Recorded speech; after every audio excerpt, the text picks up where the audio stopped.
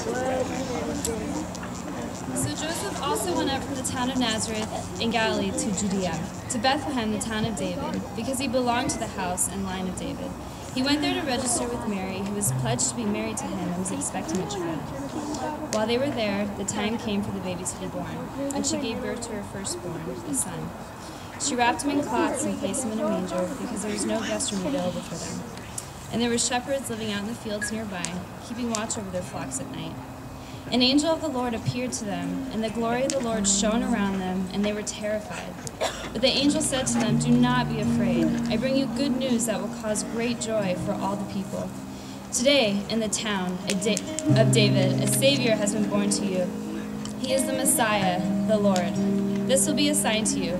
You will find a baby wrapped in cloths and lying in a manger." Suddenly a great company of the heavenly hosts appeared with the angel, praising God and saying, "Glory to God in the highest heaven, and on earth peace to those on whom his favor rests." When the angels had left them and gone into heaven, the shepherds said to one another, "Let's go to Bethlehem and see this thing that has happened, which the Lord has told us about." So they hurried off and found Mary and Joseph and the baby, who was lying in the manger. When they had seen him, they spread the word concerning what had been told them about this child, and all who heard it were amazed at what the shepherds said to them.